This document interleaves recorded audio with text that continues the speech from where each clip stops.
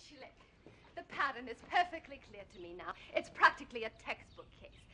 There's only one little thing that bothers me. Oh?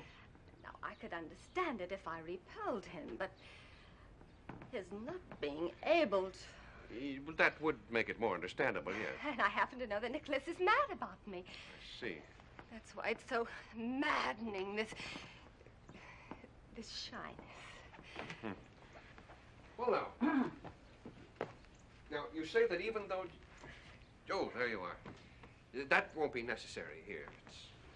Yes, just get right up. Now, you say that even on your wedding night... That's right, Doctor. Even though you Naturally. Including... Of course. Amazing. You know, it's almost as if... Oh, it is indeed, yes. Also... Yeah, really? Even I... Oh, extraordinary. And you, Yes. You tried a little of that. Well, then, I don't,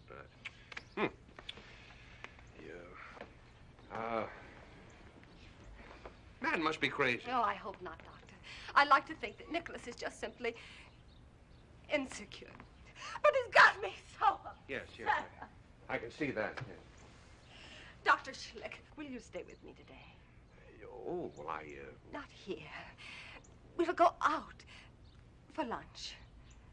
After all, I have finished my analysis, and you wouldn't have to worry about breaking any rules. What rule? Would you?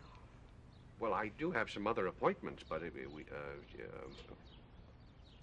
could I use your telephone a minute? Yes.